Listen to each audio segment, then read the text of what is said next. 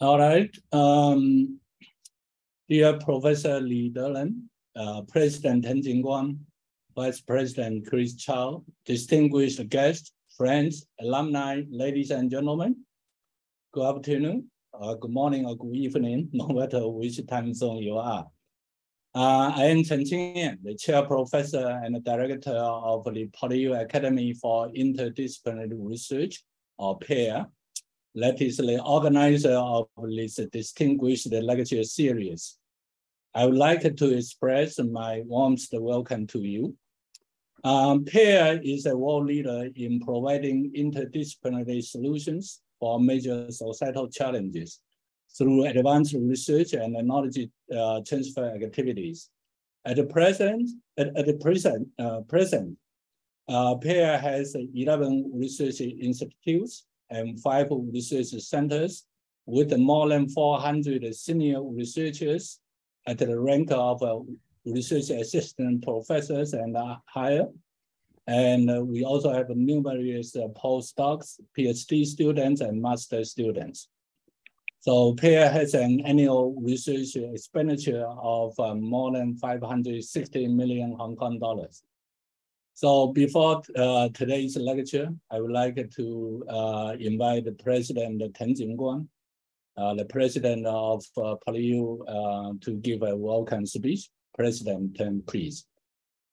Okay, thank you, Yan. I think I'll be very brief. Basically, I want to attend this seminar and learn from Professor Li. And of course, since I attend, I would like to extend my warmest welcome to Professor Li, and our thanks to Professor Li for his acceptance to deliver this important lecture to this lecture organized by PAIR. I have met Professor Li many years ago when he visited us. I guess at that time, I was maybe Dean of the Faculty of Construction and Environment. In our at PolyU, we have many academic colleagues who graduated from Wuhan University of Surveying and Mapping. Our founding head of the Department of Land Surveying and Geoinformatics, Professor Chen Yongqi, he was also, he was a graduate, I guess, also of that university. He was a professor there or head of the department there before he joined PolyU. So we have had a lot of collaboration from Professor Li and his team and support from them. So I just want to take this opportunity to thank him for all his contribution to our development in the area of surveying. Thank you so much, and I'll pass this back to you, Professor Chen. All right, thank you, President Teng. And now I would like to invite Professor Chris Chow, the Vice President for Research and Innovation at the Hong Kong Polytechnic University, to chair this today's lecture. Professor Chow. Thank you very much, Yan. Good afternoon or good evening, ladies and gentlemen. It is of great pleasure and privilege to introduce our distinguished lecture speaker, Professor Darren Li, who is going to give us a great insight into the development of geospatial information science, GIS, in a digitalizing world in which the Internet of Things, IoT, and its application is rapidly developing. GIS IoT integration is a subject in which we should all be deeply interested, because the pairing of GIS and IoT gives rise to a new emerging field of science and technology, which applications hold pivotal importance in and bring transformational changes to different aspects of society, ranging from infrastructure management, transportation development, disaster management to grid management that help build our lifestyle and our cities smarter. Today, we are very delighted to have Professor Darren Li, who will share with us some of the key characteristics and scientific issues of GIS in the era of IoT. The research works of Professor Li provide special meaning to PolyU's research development. As our 2 research institutes under the PolyU Academy for Interdisciplinary Research, PAIR, namely the Research Institute of Land and Space and our Research Institute for Artificial Intelligence of Things. They are working on research projects on areas like land analytics and management and big data analytics with artificial intelligence technologies and the generation of new solutions, which essentially evolve the fusion of GIS and IoT towards our goal for a more livable and sustainable city. I'm sure that Professor Lee's sharing today would give our members fresher perspectives and innovations to take their projects one step further. Our speaker, Professor Lee, is the professor at the School of Remote Sensing and Information Engineering of Wuhan University in China.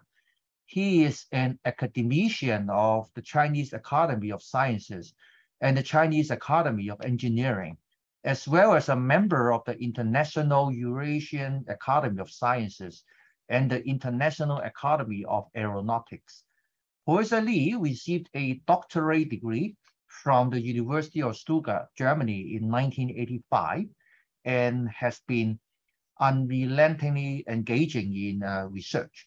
Particularly, Professor Lee's work on the study of measuring error theory and treatment methods in the 1980s greatly contributes to the field of surveying and mapping, and is described as having scientifically solved the pent-up problems for more than 100 years of measurement science. His research on the expandability and reliability theory won the Best Monograph Prize from Germany's Photogrammetric and Remote Sensing Society in 1988, the Hansa Aerial Photogrammetric Award. In the 1990s, Professor Lee's research interest is mainly in the area of spatial information science based on the remote sensing, global satellite positioning system, geographical information system, and the scientific research and teaching works of multimedia communication technology. He led and produced the GeoStar GIS series products, reformed Visual Telephone series products, and Descent S-type road measuring and steering systems for motor vehicles. He issued more than 270 papers and published 8 monographs alongside his teaching of many postgraduate students. In 2012, Professor Lee was awarded the honorary member of the International Society for Photogrammetry and Remote Sensing. And in 2020, he was awarded the Brook Gold Medal in recognition of his outstanding contribution to photogrammetry. Professor Lee actively contributed to the field of surveying, mapping, and remote sensing in different capacities. Currently, he is the honorary director of the academic committee of the State Key Laboratory of Information Engineering Surveying, Mapping, and Remote Sensing, the director of the Collaborative Innovation Center for Geospatial Technology, and the chairman of Wuhan Association for Science and Technology, and also the chief scientist of the Optics Valley of China. Today, the presentation will be divided into 2 parts. The first part is a short presentation by Professor Lee on the State Key Laboratory and interdisciplinary research and China's science and technology development. The second part will be an in-depth sharing on today's topic, geospatial information science in the era of IoT, in order to avoid any influence caused by the instability of the network. This will be a pre-recording presentation, but Professor Lee will stay online with us and chit-chat with the audience during the Q&A section. Please stay tuned. So ladies and gentlemen, without further ado, please join me in welcoming Professor Lee.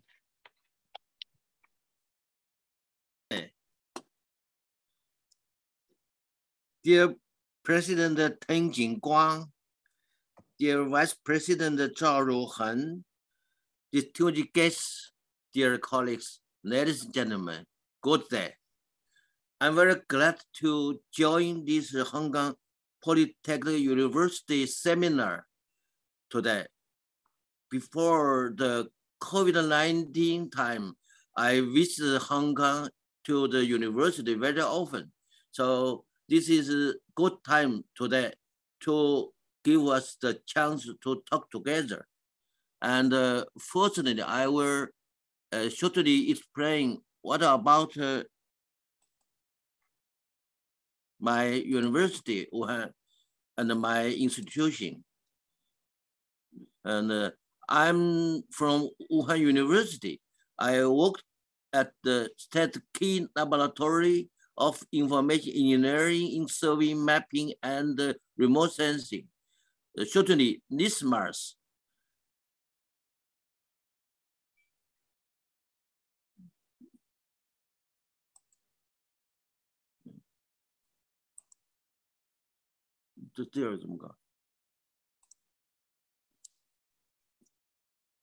And because I get the invitation from the Hong Kong Polytechnic University following the interdisciplinary, so I worked at Geospatial Information Science. This is just from the geoscience, spatial science, and also information science combined with the service science. So we say in the international, the geospatial information science and the technology, shortly also say geomatics.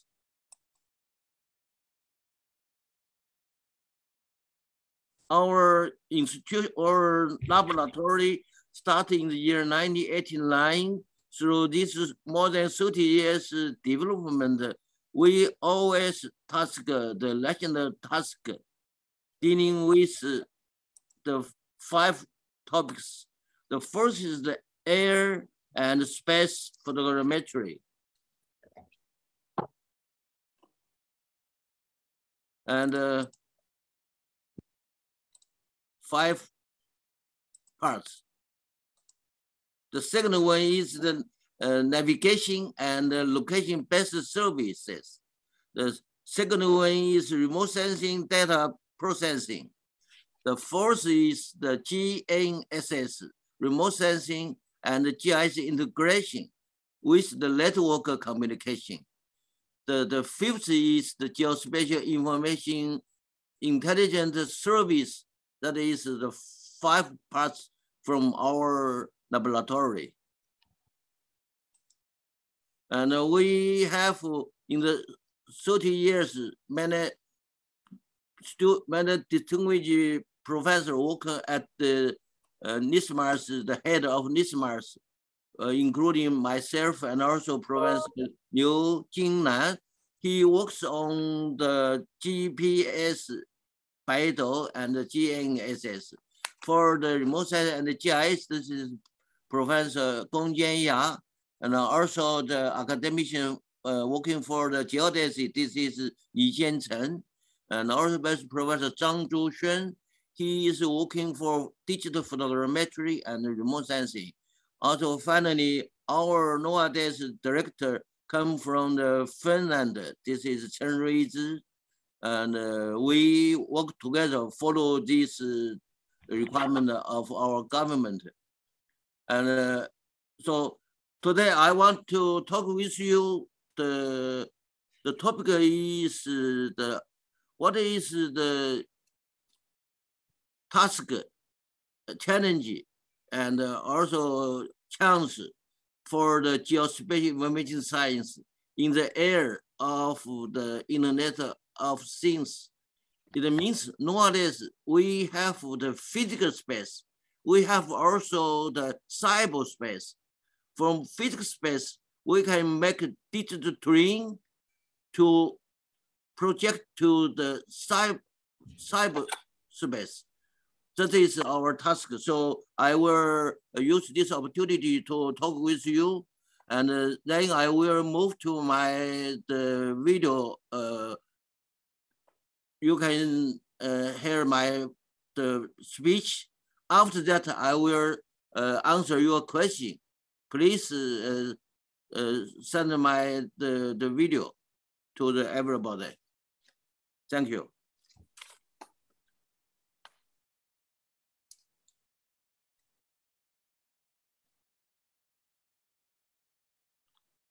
Now you can send my video from your side.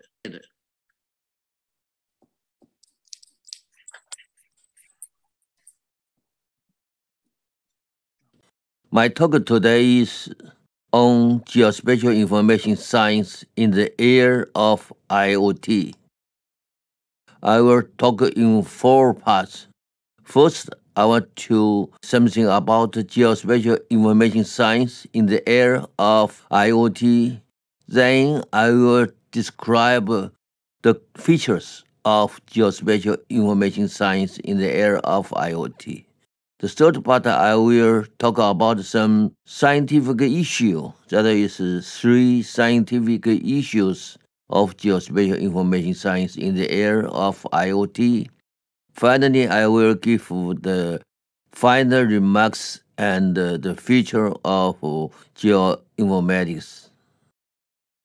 Everybody know nowadays we are moving into the era of IoT, Internet of Things, the cyber network of physical objects, combination of sensor software and other technologies to connect and exchange data with their devices and systems over the internet. It will be the ubiquitous sensor network to find the real-world information data into the cyberspace. In that case, our profession, the geospatial information science, is the disciplines that focused on using geospatial information technology to understanding people, place, nature, and process of the earth. Spatial analysis of the human and physical variables is fundamental to geospatial information sciences. New infrastructure construction in China will happen in the next 15 years. What is the new infrastructure construction in China? The new infrastructure construction in China include information infrastructure, integrated infrastructure, and innovation infrastructure. The information infrastructure includes communication network, new technology, and computing infrastructure represented by the data center and the intelligent computing center.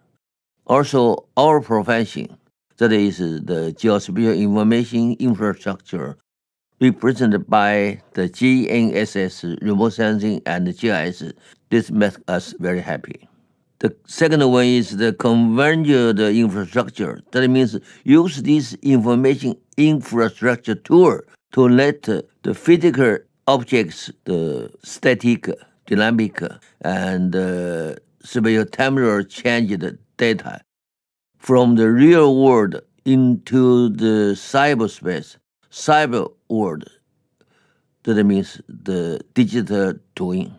And the third part of the infrastructure is the innovation infrastructure. That is for the future in order to promote the new development of the China.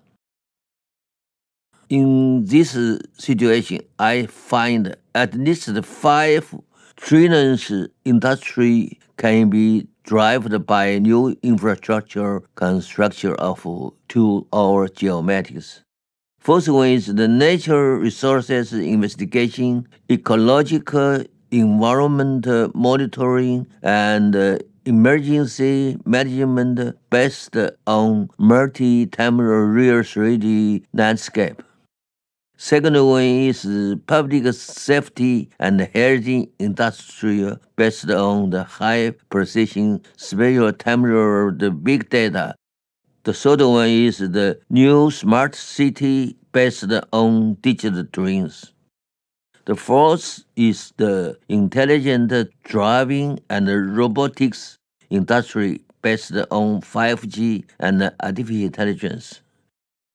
The fifth will be to set up the real-time intelligent service system from the space airborne information service systems, including navigation, positioning, timing, remote sensing, and communication. These are 5 things we can do in the next 50 years, that we can put any physical space objects, feature, human activity to the cyberspace. For the 5G, enhance the mobile broadband. The second one is the massive machine type of communication, which to the 1 mega per square kilometer. The third one is shorter communication delay up to the 1 millisecond. Through these characters, we can do more things in the future. Also, we should to think about 5G is on the ground, and we should look to the whole world. There are more part of the world is the ocean area, so we should use the 6G. This is the spaceborne and satellite communication system to find a higher access rate, lower access delay, fast motion speed, and wider communication coverage.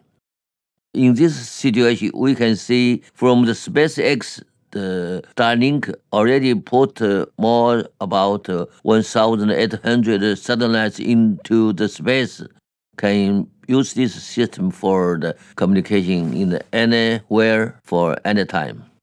And China also set up the new agency, that is GW. GW company will also put here, you can find more than 12,000 satellites into the space. And in the next 5 years, the Chinese GW company will set up 72 satellites in the orbit, polar orbit, and also the 154 is teeter orbit to use this system for the 6th communication in China. Second part, I will point the character of the geospatial information in the area of IoT. I found at least 5 characters we can summarize. First is the satellite positioning. GNS will move to PNT, future move to PNTRC. Second one, our remote sensing. Nowadays, isolated satellites will move to Earth observation brain, intelligent system into the space. The third one is the GIS. GIS more than map databases should to improve to the true 3D databases and also digital twinning. The fourth is the integration of remote sensing GNSS and GIS will be from the mobile mapping to intelligent robot services. Finally, we should set up our system from the Earth observation to human observation. That is satellite positioning GNSS system. Nowadays, we have China Baidu. In the world, we have GPS, GLONASS, Baidu, and Galileo, 4 systems. Use these 4 systems, we can set up these PNT services. But only use GNSS cannot fulfill the goal of PNT anywhere, anytime, ubiquitous. So we should think about from the outdoor into the indoor navigation. In the outdoor, we can use GNSS, but with indoor, we use other sensors and also RF radio signals to coverage the high precise, larger coverage, and easy to deploy. Our neighbor, we develop the new positioning system for the indoor navigation. We use the local smartphone based on the acoustic ranging method. There's 4 points can give the signals to the mobile phone. Mobile phone can get their positioning with the 12 centimeter accuracy. We compare our system with another similar system in the world. Our method is very good accuracy, good characters. Then we set this system for testing in the Deqing, in the National Conference Hall. Also in the Baiyuan Airport in Guangzhou, you see these people use this system can get their position very accurate. That means the navigation from outdoor into the indoor. Further, we will from the PNT to PNTRC. And this PNT will have such functions, the positioning and the navigation, timing, remote sensing, and the communication. We will give the design of the system. Actually, here you can see the half-meter resolution for the imaging, half-meter accuracy, positioning accuracy for the positioning, and also can give the very good function of the communication to the everywhere.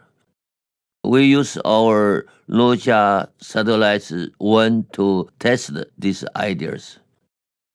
Means in our satellites, we can receive the signal from the GPS and from the Beidou in the two frequencies, and we determine the positioning in the real time.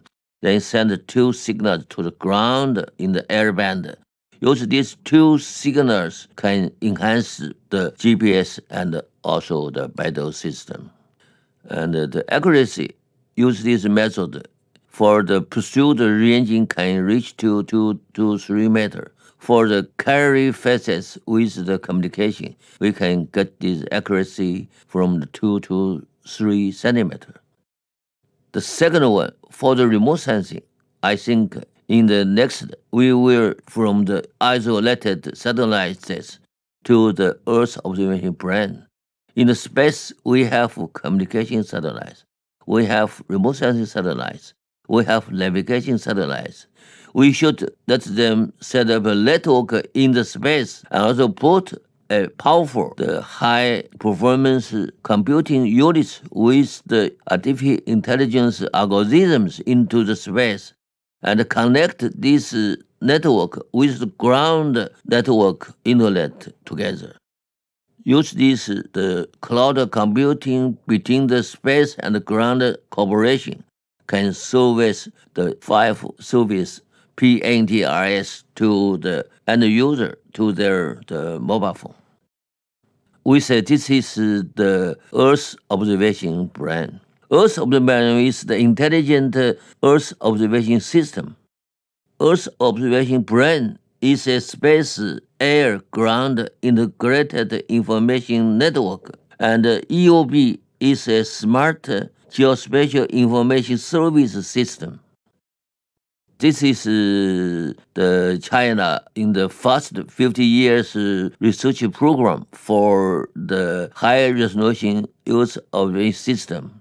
We launched already 14 satellites, 2 for the high precision mapping satellites, and there is 7 for the high spatial resolution satellites, up to 0.3 meter in the space.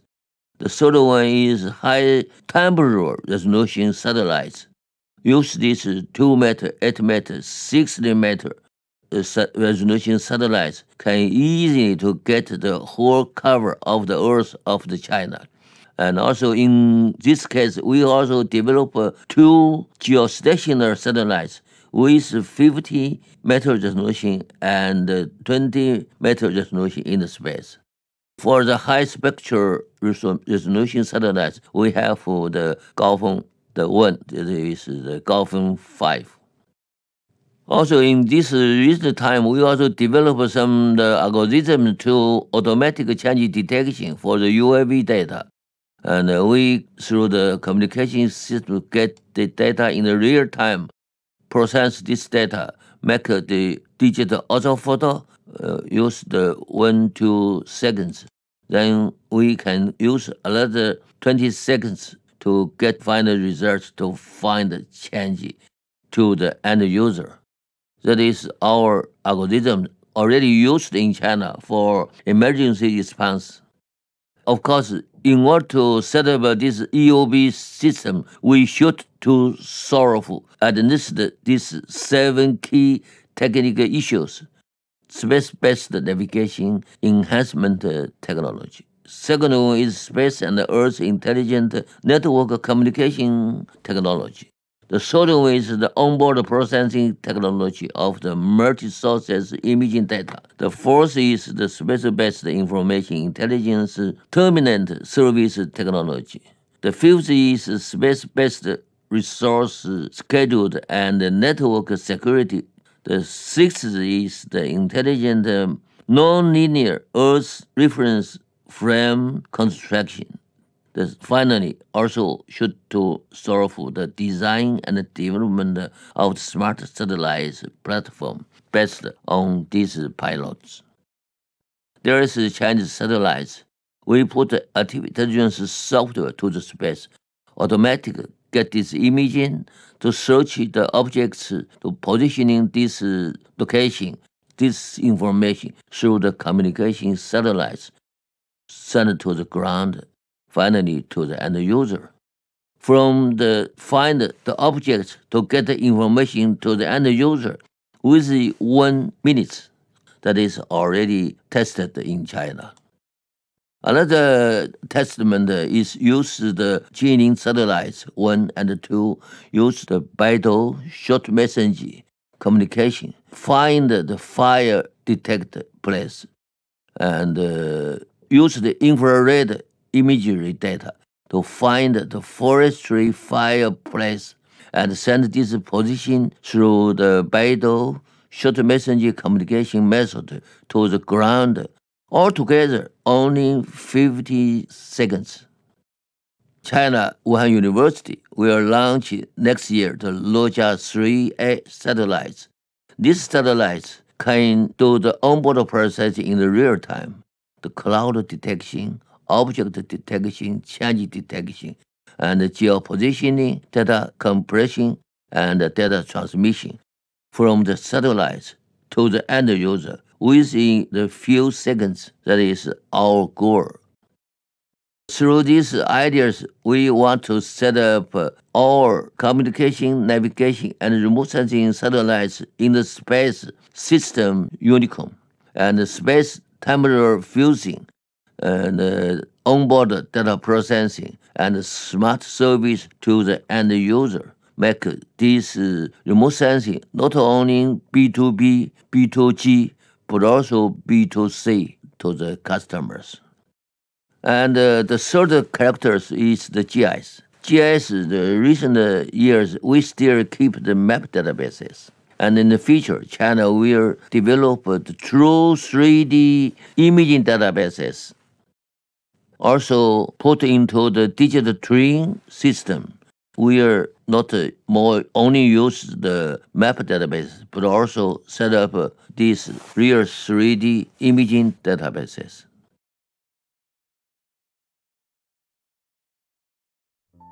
这是云冈石窟的超级数字化工程，云冈13窟整窟的3维模型，由外壁缓缓进入窟内。让我们跟随镜头去感受3维视角下13窟的震撼与美吧。首先看到的是13窟主尊焦角弥勒，通高约达13米，历经时间洗礼的主佛像，斑驳中仍然神采卓然，头戴宝冠，眉眼含笑，胸前佩饰隐约可见，右手臂肘下托比力士势若拔山，向右缓移。这是仰望主尊的绝佳视角，尽显弥勒佛的威严与庄重。13窟窟顶是整个云冈椭圆形洞窟之穹隆顶保存最好的一例。主尊头顶与窟顶相连，深光火焰纹间处雕刻了长条状的波形忍冬光云，忍冬开花结果，生机勃勃。此外，窟顶2条巨型交手龙，伴有2臂张开的天人飞翔，好似2龙王翻江倒海，天人出世。来到现存较好的东壁壁面，东壁基本保存北魏石刻，由上至下，佛像龛样式丰富，尽显汉风。不仅有圆拱龛、鹿形龛、屋形龛和塔形龛这4种基本龛式，其中的重眉鹿形龛更是佛教艺术中龛式设计力求变化的代表。腰壁上的天人供养列像是全窟唯一一个以主尊造像作为供养对象的供养人行列。南壁早有一门一明窗，窟门与明窗之间，东西长达11米的通栏里塑造了7佛的形象。7佛像个个脚踩莲花宝座，身着包衣博带，庄严肃穆，神采奕奕。明窗左右2壁分别站立了一尊面向窟内的菩萨像，形似日月的圆形装饰较为少见。南壁上层靠近西壁侧与东壁侧结构相似，继续向右来到西壁，经清代补刻，壁面富彩重装，色彩艳丽。在文物3维数字化技术的加持之下，像云冈13窟这样珍贵的不可移动文物，不仅得到了永续保存，数据之外，整窟模型的3维可视化，还让石窟寺文化飞入寻常百姓家，进一步彰显了云冈13窟的历史、文化与艺术价值。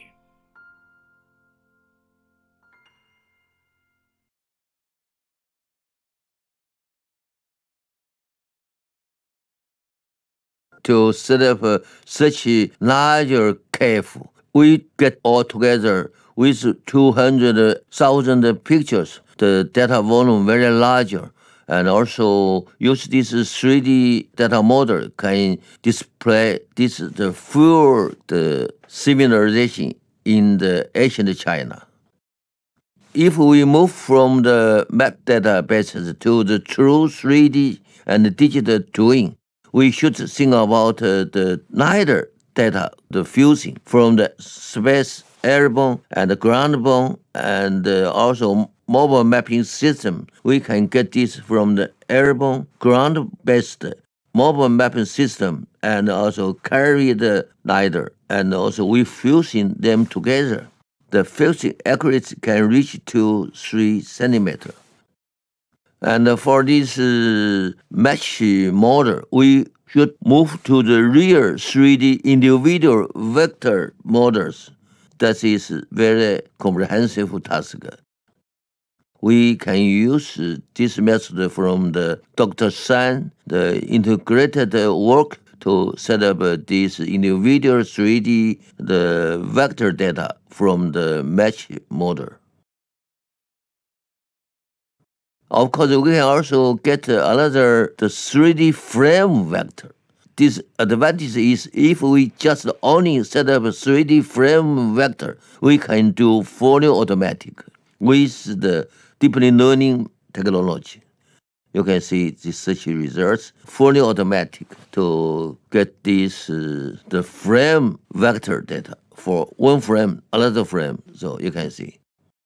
And use this method, we can also put some description into the system, like the real 3D data model. And use this method, we can set up the smart city. What is smart city? Smart city is we use the 3D GIS for the urban area, put the BIM and IoT together. That is the CIM. CIM describes the real city into the cyberspace. This is for the industry factories. We can set up this real 3D, the factory model. This is for the oil and the gas plant. So we can get this digital twins, use our method. And that case, we can do accurate mapping, the virtual reality interaction, and software-defined and also intelligent feedback to the real city. That is our physical city. We, through the 5G, 6 beam GIS IoT method, put this digital twin into the cyberspace. In this space, we can do analysis, computation, and also feedback. Then we can, through the cloud computing, plus the big data and AI method to control the real cities, make the city more green, more efficiency, and more intelligence. Geostar Smart City Operations Center is a multi-temporal switchable platform based on big data and cloud computing technologies, providing several modes to implement scientific city management, command and control. In the Screen Center, you can see an all-in-one big data smart map of the city. As you can see, highlighted animations represent taxi trajectories, where density reflects city traffic pressure. For the 3 major train stations, the system counts passenger flows, showing the number of passengers in real time. The diagrams spread around the screen show city operation indicators, also known as city KPIs, related to city management, public security, transportation, water, and so on. We can monitor city operation status in real time using these KPIs. When the smart city system is running, it receives information and incidences continuously from different locations across the city. At the location of each incident, a cursor appears and blinks, showing the new dynamics. The system assigns each of the incidents to corresponding departments for disposal. For example, the cursor goes through important revenues. The module monitors passenger and train station areas in real time and utilizes sensors to identify biological features and identification, filtering passenger information. It detects targets with criminal records or special notifications promptly, enabling fast controlled deployment. Digital Twin City is an advanced stage of digital city and a new level of smart city. The developer trends of the fourth is the mobile mapping system will move to the intelligent robot services. The developer trends of the mobile mapping include the connotation development uncertainties, the application scope expand ground. New smart sensors are constantly emerging and the number of sensors is increasing geometrically. Cloud data, ubiquitous data processing, new application and new business models. And in this case, we can understand what is the intelligent car driving. That means we should use the hardware, software, instead of the human eye, ear, and brain to drive the car. That's possible. And we develop such special intelligent the robot service hardware, put Beidou GPS with the initial navigation system, and also to put this the optical sensors and LiDAR sensors. All sensors put together will put into the cars. Then we can get these results from the mobile mapping to robot mapping. And this is the hardware. Through this hardware, we can do many different kinds of robots.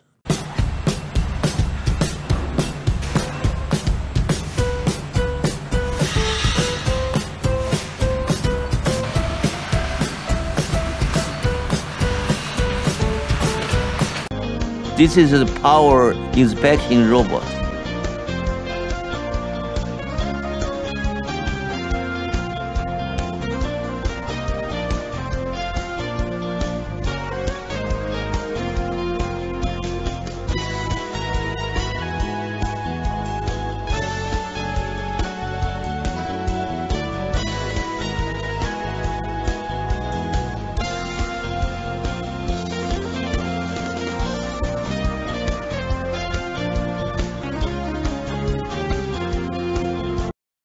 Also, we develop all-terrain mapping robot. This tracking can automatically running everywhere in the field. And that is also a very intelligent system we have already developed. Make this possible to use for every cars.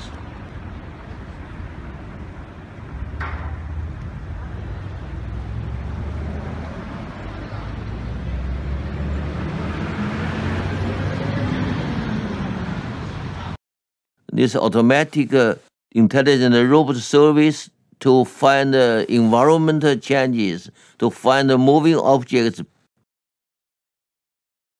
The fifth character is our profession. We are from the Earth observation to human observations. Nighttime night remote sensing, we can find the civil war. This is the battlefield. This is the peace areas. Beirut.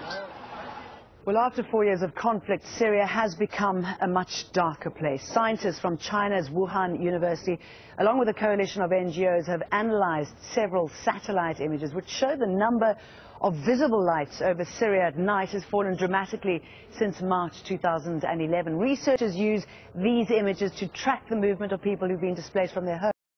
Also, in the urban area, we can use this method to track the urban mobility, the heat maps, the car flow, and the people flow. Use this data, we can solve contact tracing the distance between the people to people.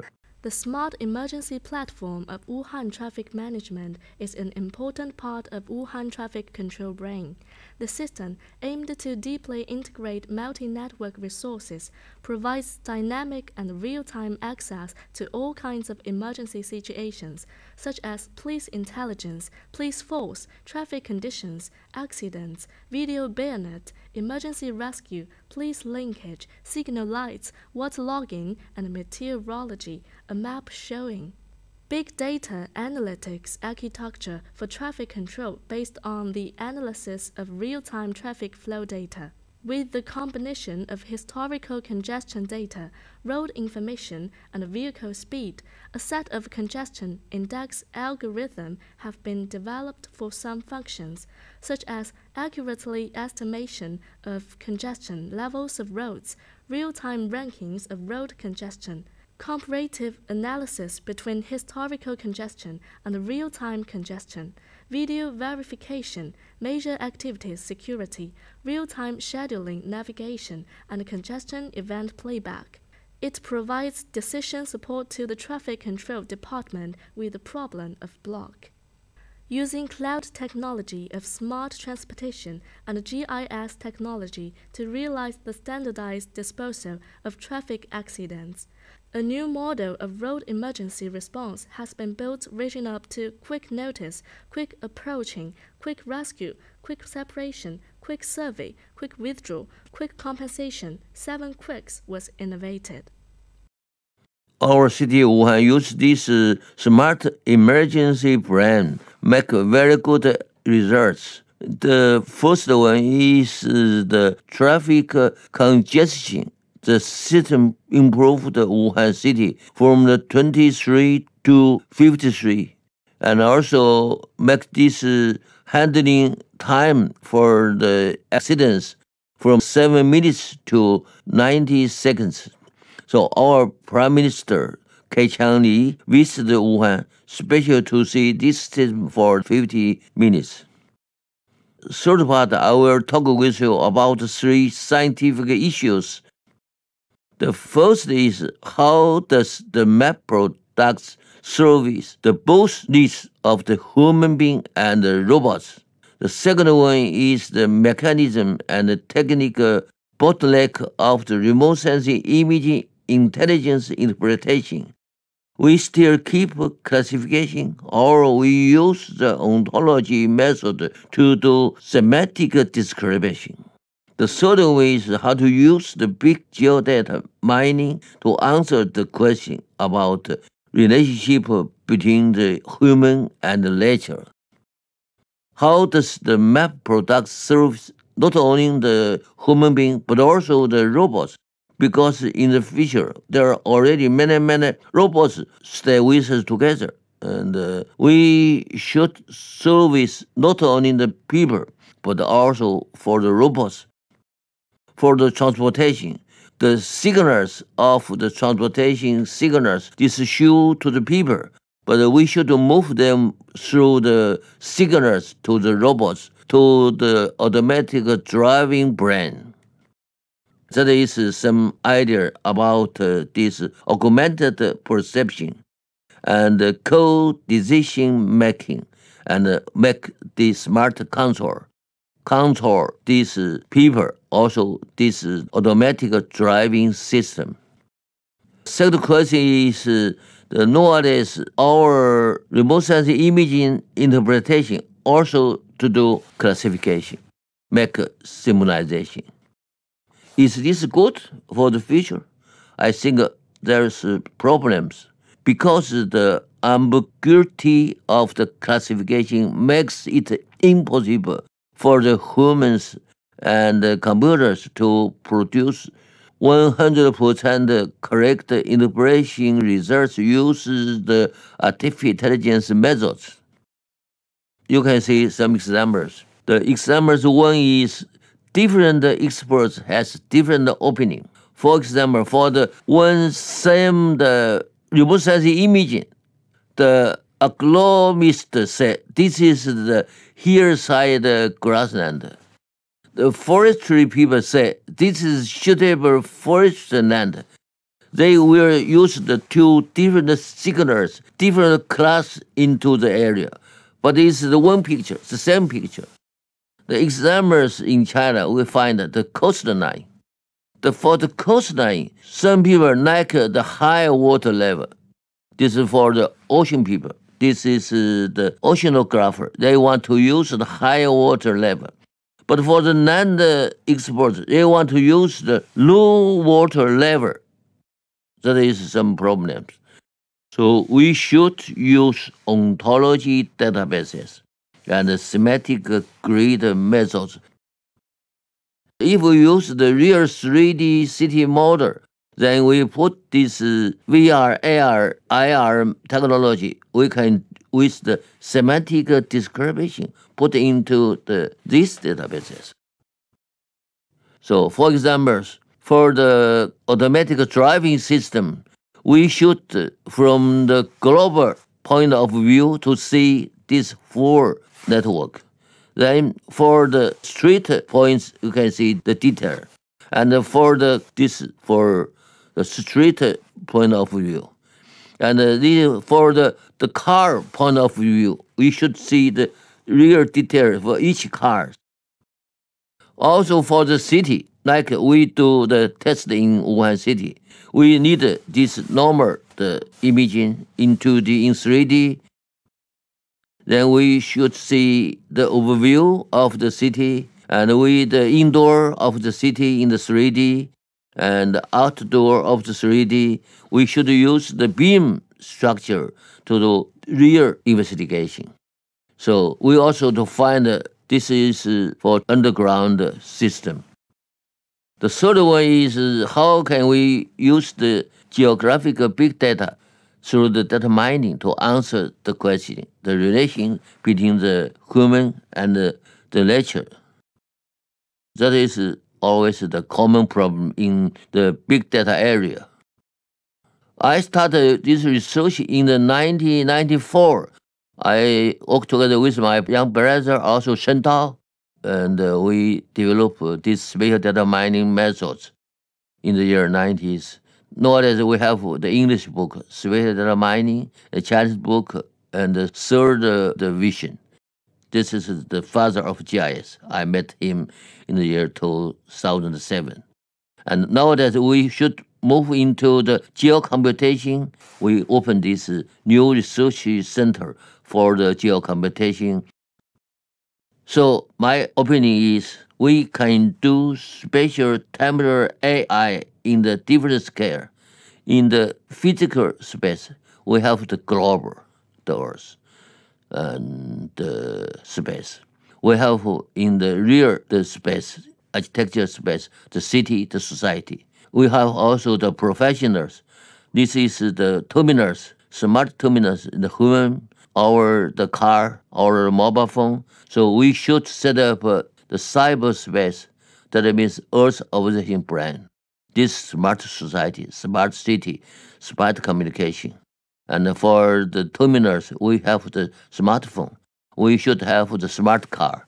So that is our task, I think we can do for our profession in the next 50, 20 years.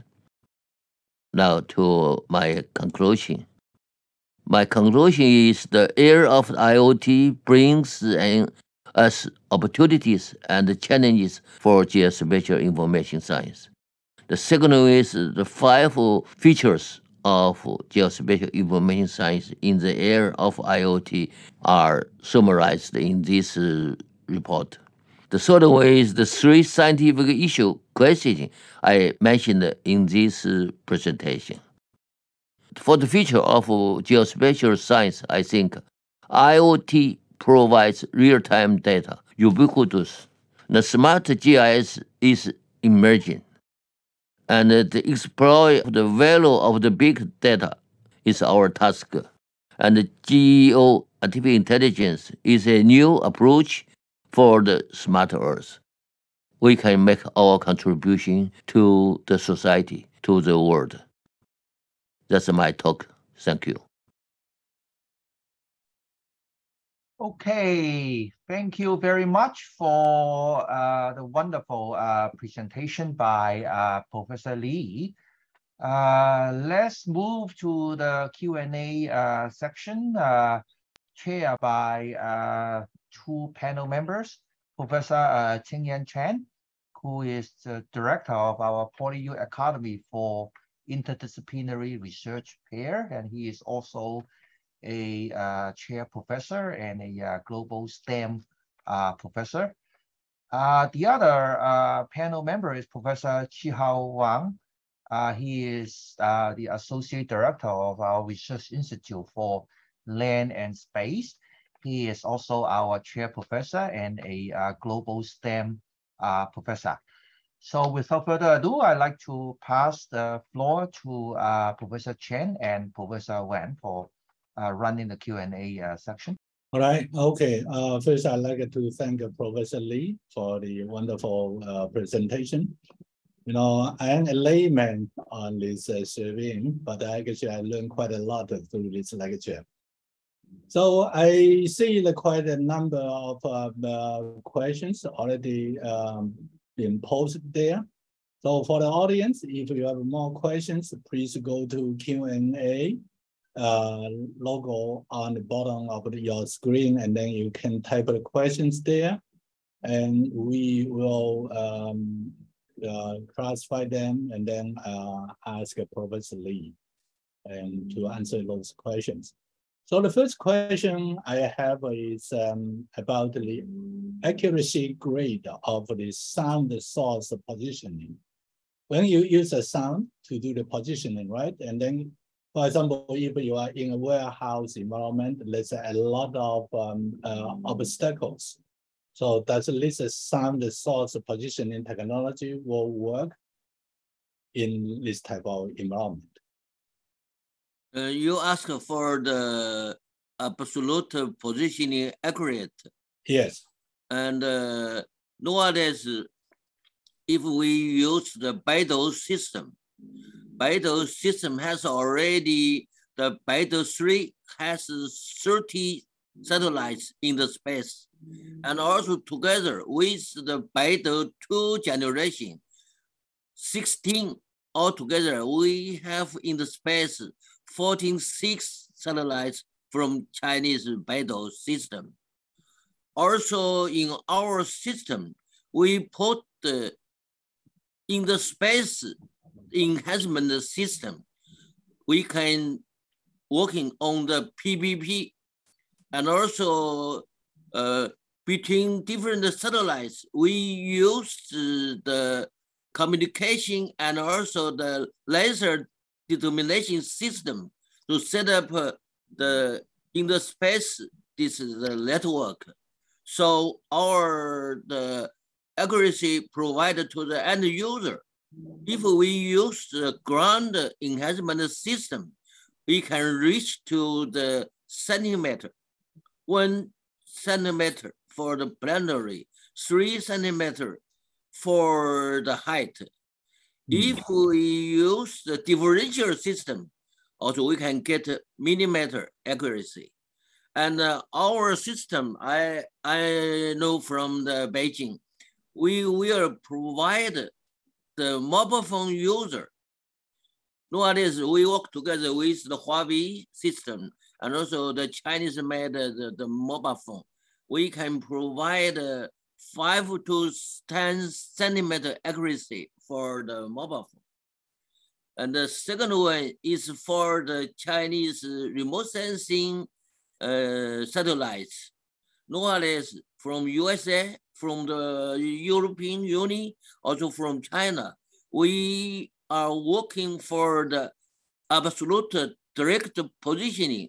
It means we provide you the imaging, satellite imaging with the accuracy in the absolutely 3 to 5 meters. The next stage will be 1 meter. That means we can use the onboard system to get a picture from the stable, the star camera, can get the image from the star. From this system, we can determine the situation. And also the positioning, we use the Beidou, we can get to the 5 centimeter accuracy. Use this method, direct get the imaging in the ground accuracy from the 5 meters, 3 meter to 1 meter. That is the tendency, not only from China, but also from the French, from the USA. And this is what about the positioning accuracy. I can answer this question. That's great. I mean, for outdoor, definitely it's looks very accurate. But how about indoors? If you are in an airport or in a warehouse or in your office, so and for the indoor navigation and the app from the USA, they has their solution. But we provide a solution. This is in the indoor. We set up at least 4 the voice signal to you. Then your mobile phone, no change. Your mobile phone just put one app. Your positioning accuracy will improve to the 0.5 meter. We tested already in China and Guangzhou Airport and Nanjing train station and Hangzhou train station, also Wuhan the larger airport. And we also send our proposal through the academy to the central government.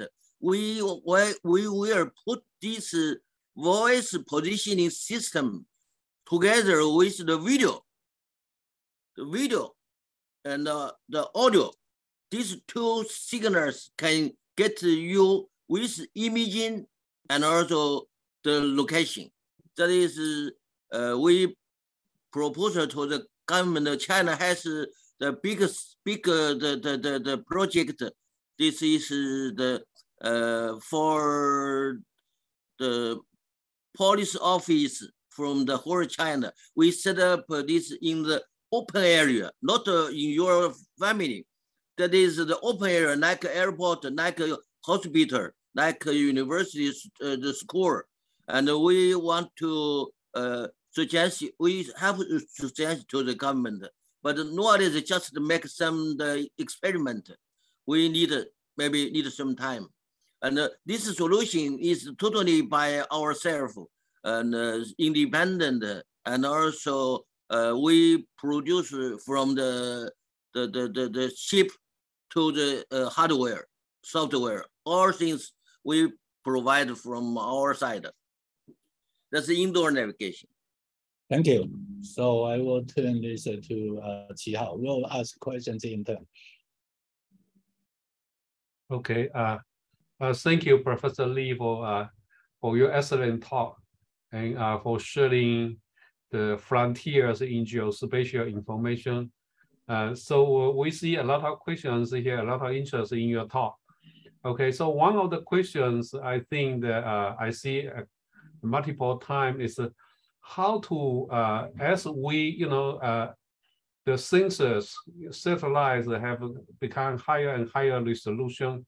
So how to balance those, the personal data privacy and the geospatial information collection? Professor Lee. I understand. Okay. Private security is very, very important issue to the every country, and because nowadays we have the cloud system. So if we put this, the first thing, we use these very accurate devices to monitor this open area. Put this information to the cloud. Cloud, for your terminal, you can get your necessary information about yourself, but you cannot information about another person.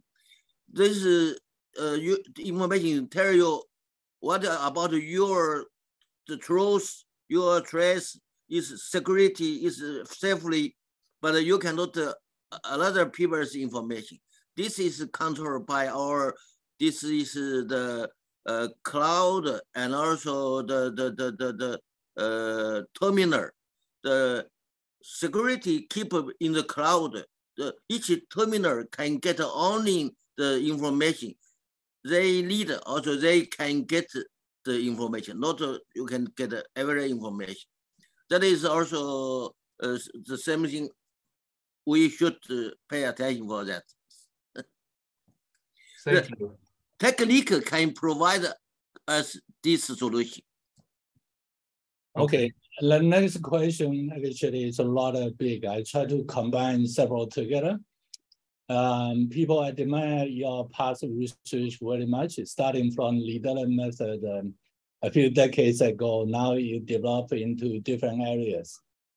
And also people are very much interested in knowing, the integration with the education and also the development here in Hong Kong and etc. So the actual question is how do you see the challenges and opportunities in the area you are involved in? And what will you suggest to the young people to work on this field in the near future? I think with the development of the technology, nowadays we are the human being will work together with the robot together. There is some people say this is the metaverse. I don't like what is the metaverse, but I think if only the human being working in the natural environment, that is nowadays. But in the future, if you can see there are on the way so many robots work together with you, that is the new situation. So we should use our technology development research to improve the first thing for our sensing. We can get the more ubiquitous the sensor network around the world. So we can get not only this the ground, the background, also the activity of the human being, the car, the goals.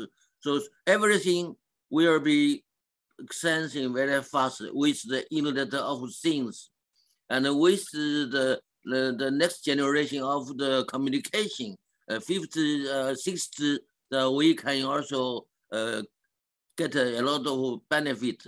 Also for the data processing, we can use the AI method. And for the description, we can use the VR, AR, IR, and a lot of the new tools. I also think and this technology will help the people. And of course, we should let the young generation to learn more about the fundamental knowledge, about the new technical development. And of course, I think our university, even the Chinese government also make the decision, work together with the UN. And UN, the Office for the Geoinformation Knowledge and Transfer Center, already sent up in China, in Zhejiang province, the Deqing, the small town.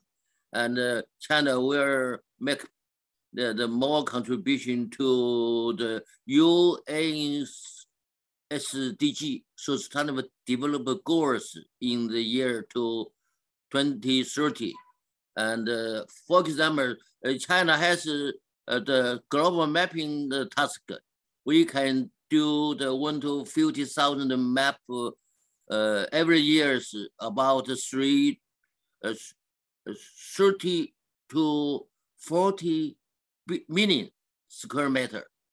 And we use this method to help another country to set up their databases.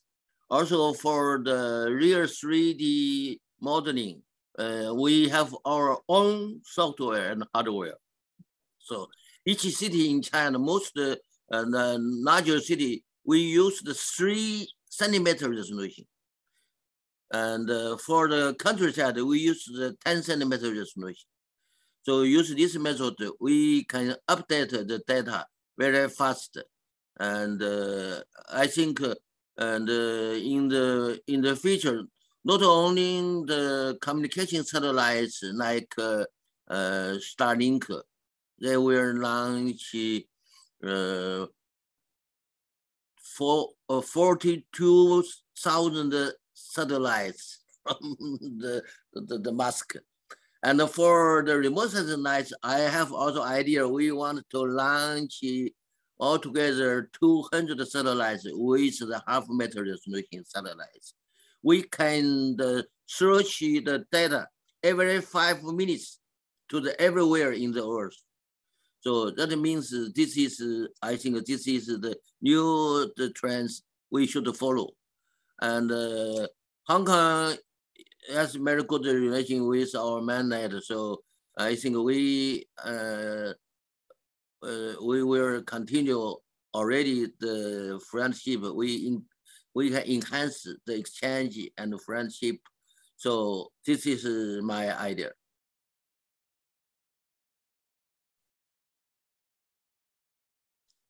Okay, thank you. Professor Lee, here is another quite technical question here.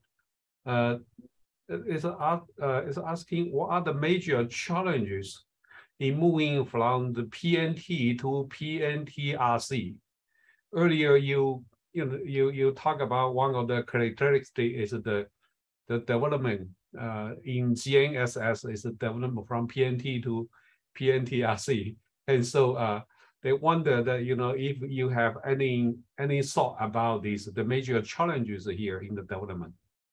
And 10 years ago, the USA started PNT program. And then we talk in China, we will follow the PNT. At that time, I remember is the 2012 year, and we talk in Hangzhou. I think we can follow PNT, but we cannot stop in the PNT because positioning just the 1 point, navigation just the 1 line, timing just the time point. We still need the massive information from remote sensing. So we put remote sensing together. PANT, this is R remote sensing. But this information should send to the end user. So we should enhance the communication facilities. So I suggest we were working not limited to PNT, but can move from PNT to PNTRC. The one example is in the emergency happened, the people ask for the information very fast.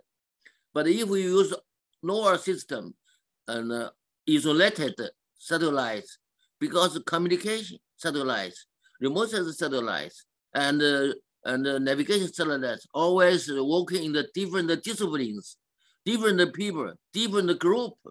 So I started that time, I suggest we should follow the PNTRC.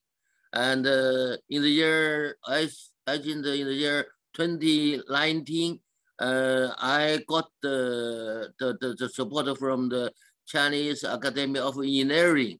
We collect 20 people, professors, to send our proposal to the central government. China will work on PNTRC. But this is also a very hard task because we should solve, in my presentation, the 7 problems we should solve. At that time, I got the support from the central government. I collect different professors for communication. I called the people from Tsinghua University, Lu Jianhua professor, and for the navigation, the Liu Jingnan, for the onboard data processing for myself, for the geoservice, I asked the Gong Jianya, and also different people. For the organizer, the maintenance, the satellites with the requirements, I asked the Zhang Jun from the Beijing, the Airspace University. So we still keep the research on that. Also, the Chinese Foundation for Nature Research Foundation give us the 400 million to do this research already 10 years ago. So I think this is something we work for this task, but this is still problems.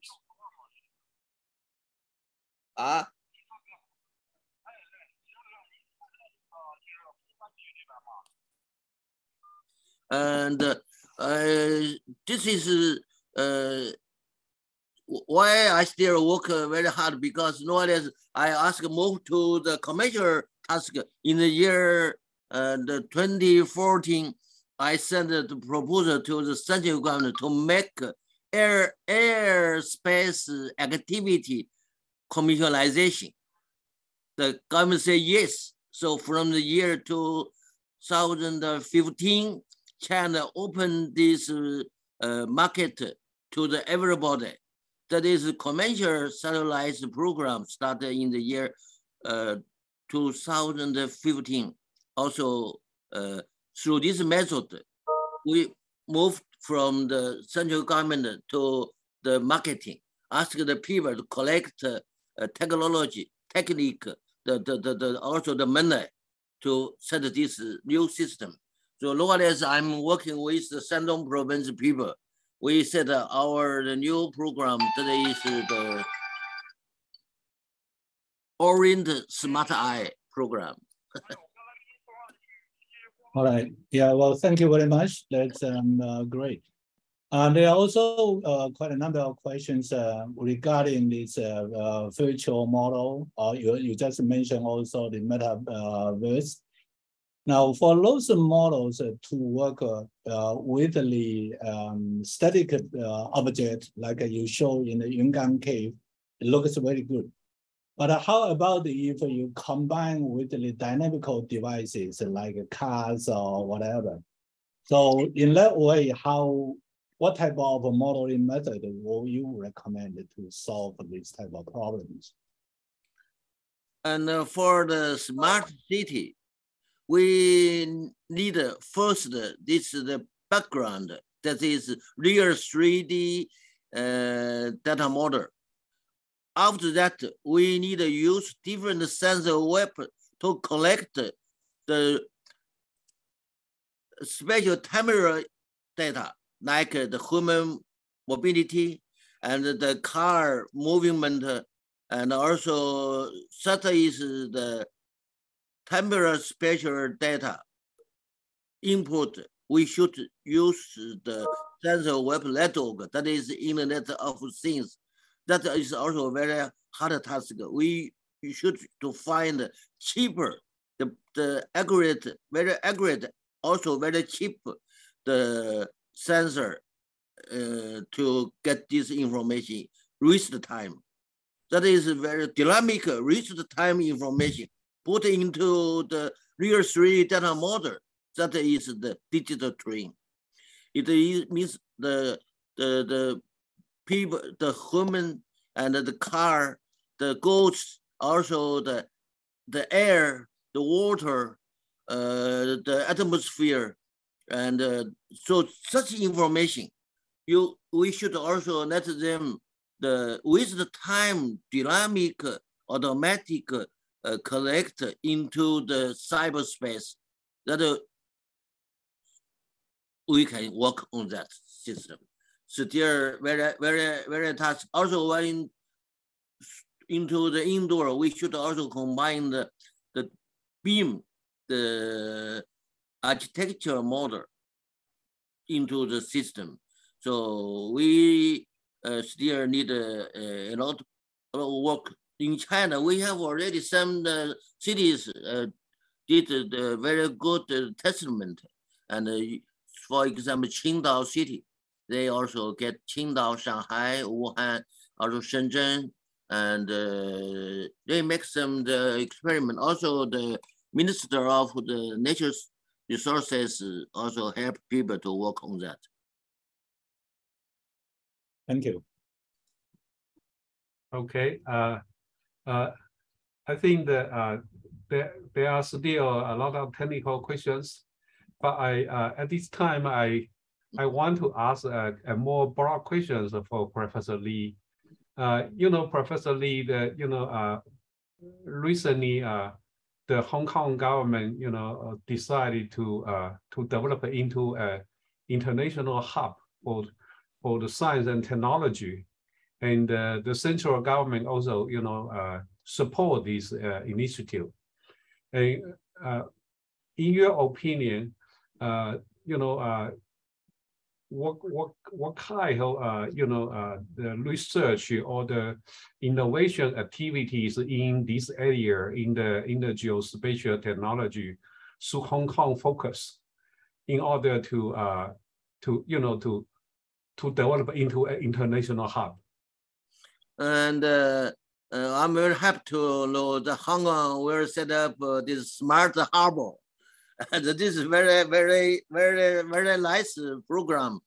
For this program, I suggest first you should have the team, a leadership team, to do the system design. And from the top, design is most important. Make this the top design, then you will send up some the scientific issue, some technical issue, some the economic issue to send this to separate in the different program to collect the experts to work on that. Then also you should start on the one part of Hong Kong, not to the core Hong Kong, first to set up a test area. Then if test area is successful, then you can put to every Hong Kong everywhere. So this is my suggestion. Also in China, we also make the similar the job, and Otherwise, of course, in that case, you can collect the cooperation from the international people. And we also very interested into this program. For example, indoor navigation. We can provide our indoor navigation system. We can ask Chen Ruizhi. He is from the Finland, come back to China. So you can contact him personally, ask he to visit your Hong Kong Polytechnic University to demonstrate the area. I can ask him to provide some hardware put into your university to set up a testing field. That is possible. We produce this system, and this is we can start from this part. Also, we provide this totally automatic software package for the generation of the bigger area in the real 3D. This is not from French CC model. This is our the model from our neighbor. This is the Get 3D software, and is also working already many years. This is a very good system. We can also suggest our professor Huang Xianfeng, because Huang Xianfeng married with the Hong Kong lady, so we can ask him to visit your the school for the couple of months. Then we can make some cooperation. I think this is a very good the situation. We can make a cooperation. The Chen Ruizhi, he is easy to go to Hong Kong because he is the citizen of the Finland, not the Chinese citizen. So it's easy. And also Huang Xianfeng, because his wife in Hong Kong, so he visits Hong Kong very often. So we can start from this field. 3D generation to the very difficult area, like a factory, like catcher size, like the city center. So I can ask them to contact with you. Thank you, Professor Li, for your suggestions for the collaboration with Wuhan University in terms of infrastructures and people exchanges. I think that will be very helpful, yeah, in the future development. Thank you.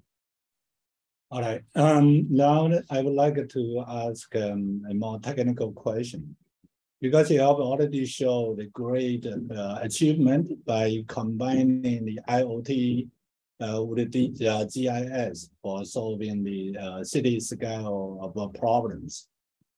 But if we try to apply the technology to the indoor spaces, you show that you can use the cell phone and then the sound to make it happen. So what happens if we make it more challenging, for example, for the underground conditions or even in the waters? And then what type of technology you see the possibility for such applications? I just said nowadays, if we go to the space, it's easy. But to the underground water, a little difficult.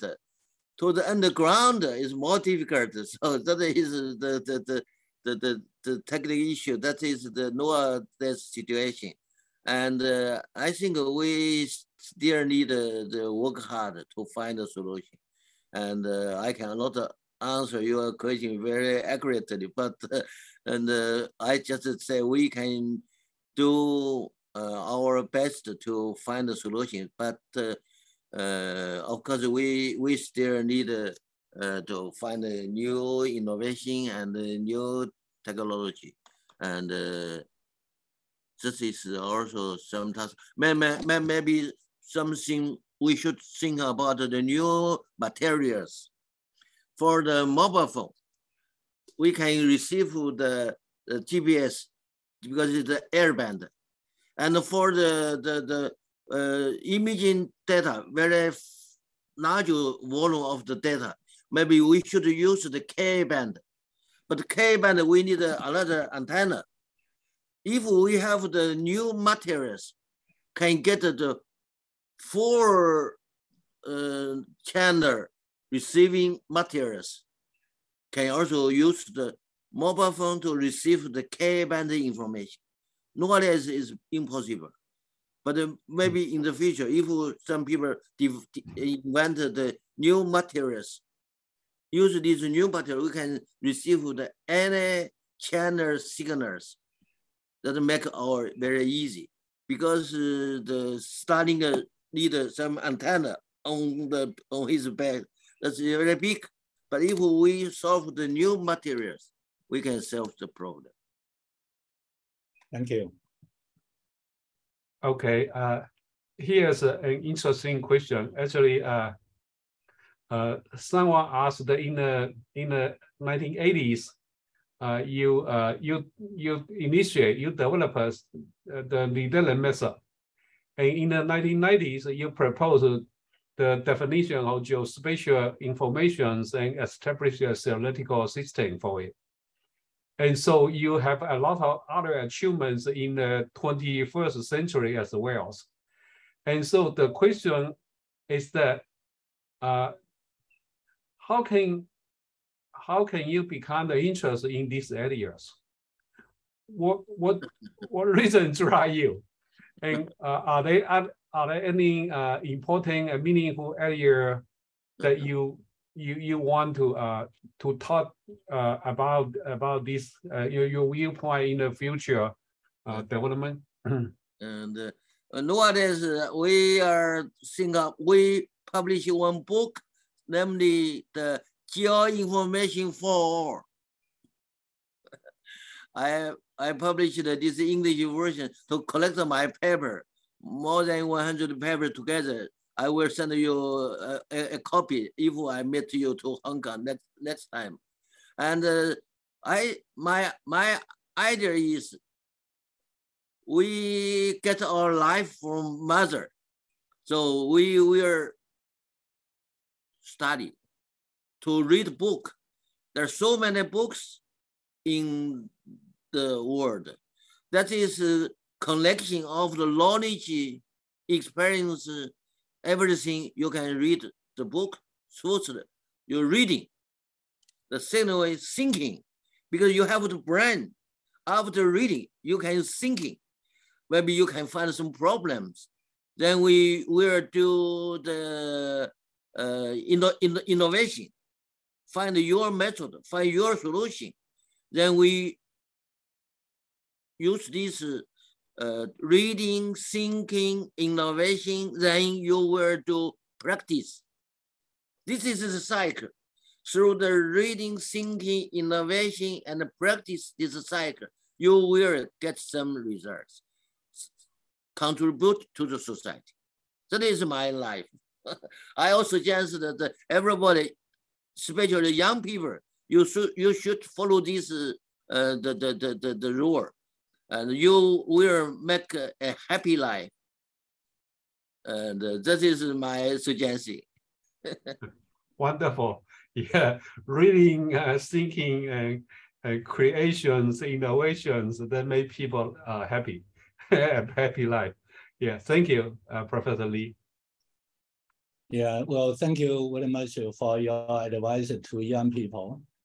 And now I'd like to ask your advice to pair this Purdue Academy for Interdisciplinary Research. I know that you have been serving at the Chinese government as an advisory board for interdisciplinary research for the National 973 project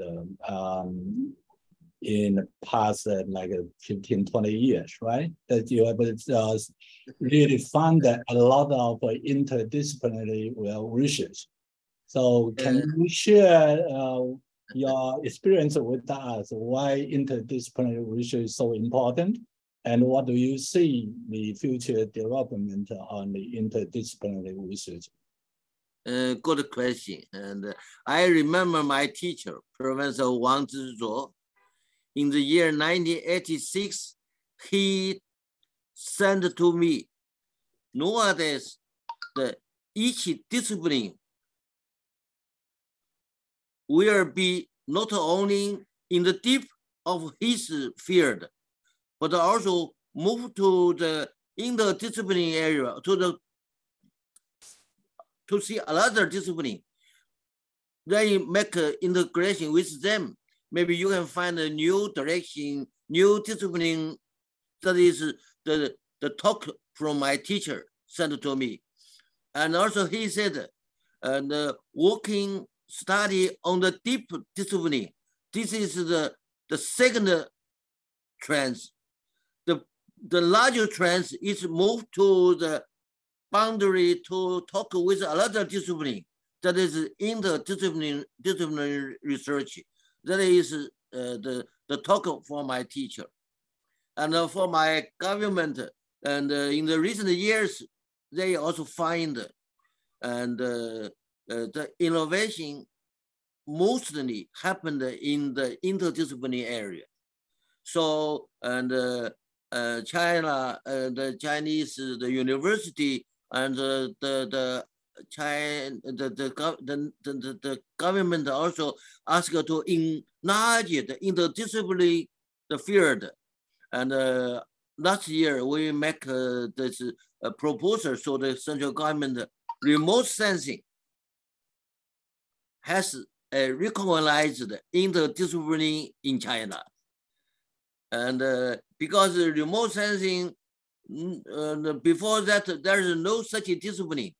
Discipline we have geography and electricity, but no remote sensing. But last year we proposed our proposal to central government. Finally, they say yes. So since this year, Chinese university can set up a new discipline, that is remote sensing technology. And you are also working on this interdisciplinary area. I congratulations, you will have for the very intelligent task. Also, I also remember Professor Wang Zizhou's talk. This is correct. And you can work in your field very, very deep, but also you can go to another discipline to find some integration. And in this case, you can find a new field, new research, new market, new opportunity. I hope your university, through your work, will enhance the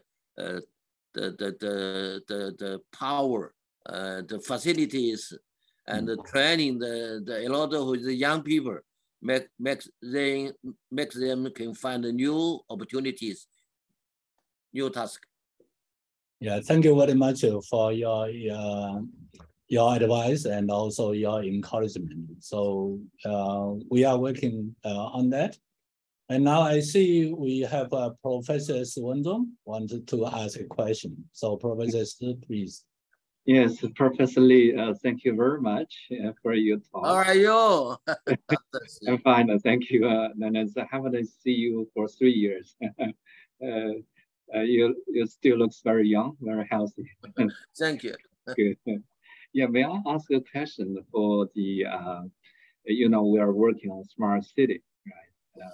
So from your view, our technology, photogrammetry, remote sensing, and the GIS, from your view, how those technologies, 3S, can contribute to the smart city development in the future?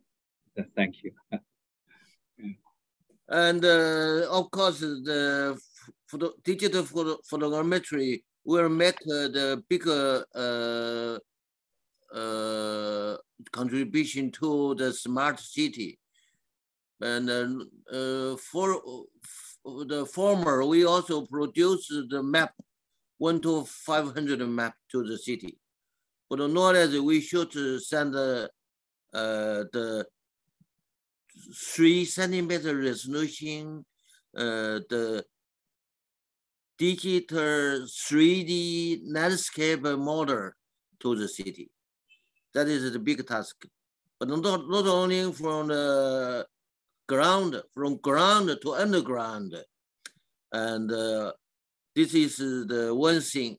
That is the smart city basis. You say 底板 basis. The second one, we can also help people through the intelligent sensor network to collect the spatial temporal data.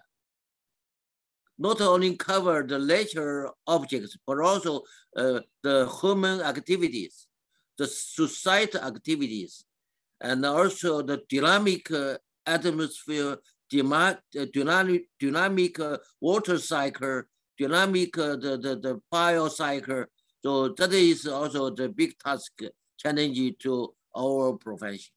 So I hope we can make more contribution, including the photogrammetry and also the high resolution satellite imaging. And that is the task. And we have many research group working on this field. And the Gong Jianya, Professor Gong Jianya, he make his big program to set up a Loja set and Loja let. He will build the largest imaging databases as the set to help people as the examiners to do the deep learning. Then he also put a lot of powerful hardware software. We here to process this is the multi-imaging, multi-resolution, multi-scale. Also the different temporal imaging.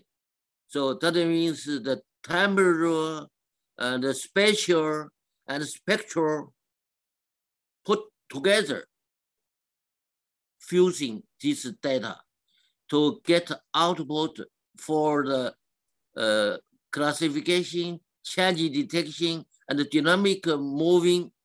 That is also our task. We have many people working on this the field. That means the imaging interpretation, and also we want to set up this the new databases. We wanted to work on the semantic description. That should set up this the new the network on the ontology the databases. That is also the new task. We want to find some solution on that. Your institution also can work on this field, I think. Yeah. And also we move more from the photogrammetry to the computer vision, to the machine vision, to the robot control. So Wuhan University, we have many good young people. They also produce this the machine dog. Yes. Some young people and set up the machine dog. Some people work the metaverse for the university, Wuhan University. So that's very active in our university. Yeah, great. Yeah, that's great. Yeah, I think yeah, you're right. Photogrammetry, remote sensing form the foundations for smart city, and different data sets and geometry, thematic, and multi-temporal data. Yes, we hopefully after COVID, then we can come to the Wuhan University again, and then to talk with colleagues more on the journal research in that area. Very good for that. And thank you very much for your share today. We have learned a lot from you. You're welcome. Hope to see you soon. Yes, after that COVID, I will come and then come to see Okay. the colleagues. Yeah, well, thank you very much. I think now the time is up for the discussion. I'm sorry, we still have so many questions. We don't have time to ask Professor Lee, unless he wanted to stay overnight, and we can ask a lot of questions. So thank you, Professor Lee, again for your wonderful lecture. It was very informative. So now I'd like to turn back the time to Professor Chow. Okay, thank you very much for organizing this wonderful, distinguished lecture, and thanks a lot for Professor Lee of giving us so many wonderful insights about the technical part and also about the direction of this particular area, and also a lot of wonderful suggestion on how we are able to make good use of it to support the development of Hong Kong into a international innovation and technology hub by embracing smart cities and related technologies. So on behalf of PolyU, I'd like to give a big applause to Professor Lee. And I think at the end of today's event, Professor Chen, do you want to also say a few words about the coming up activities of PAIR before we finish this section? Yes, thank you, Professor Chow. Yeah, PAIR organizes these lectures every month during the academic semesters. So today is the first lecture in the fall semester. So next month, on the October the 18th, we have a couple who both are distinguished professors of computer science from Carnegie Mellon University. So they will share us a lecture entitled AI, Consensus and Ethics. So all of you are invited to attend the lecture. Then in November, we already have Professor Kathleen Ann Moeller, who is the Vice Provost and the Dean of Research from Stanford, will give a lecture on site if the quarantine in Hong Kong is removed. And if it's not, probably that lecture will be deferred to next year, and then we'll have another online lecture in November. So thank you so much for all of you in participating in today's lecture, and we are looking forward to see you again in our next lecture. Thank you. Bye-bye. Thank you. Bye-bye. Thank you. Thank you very much, Professor Lee. Thank you. Thank you. Bye-bye. Bye-bye. Bye-bye.